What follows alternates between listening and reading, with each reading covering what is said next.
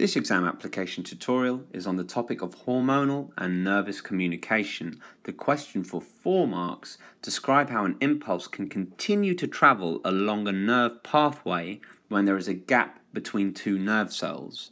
So here's a nerve cell, here's another nerve cell, and there's a gap in between. This gap is called a synapse. So really what this question is asking, how do nervous messages move across a synapse?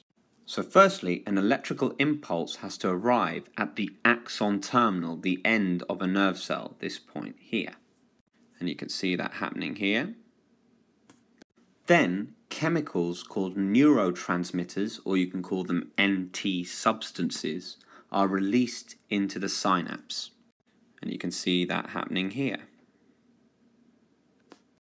They then diffuse across the synapse. That's an important thing to remember because they're in high concentration on this side, low concentration on this side, so they move to the other side by diffusion, where they bond to receptor proteins on the next neuron.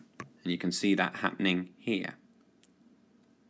And this will generate an electrical impulse in the next neuron.